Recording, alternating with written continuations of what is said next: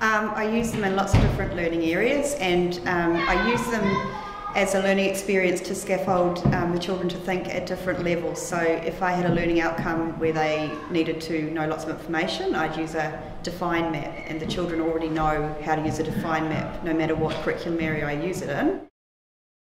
I think it's really important, firstly because students going from my class already know the maps, and it would be really good if they could continue their learning journey in the next year level rather than having to start all that basic understanding again. And the second thing is that means we can work as a school and in teams.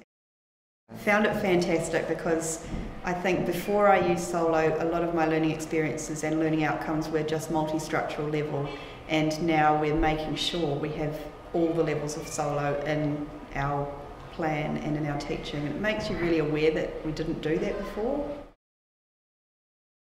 It's really made me feel confident that I'm doing a good job, because I know that I'm offering learning experiences at all levels of thinking, and all the children are having support to think at a higher level. Some achieve that better than others, but also I think the other thing that's really powerful is the children know where they're thinking, and they feel really empowered to say, oh, I'm at this level and now I'm going to go here by doing this. And I don't even have to tell them, they know what to do.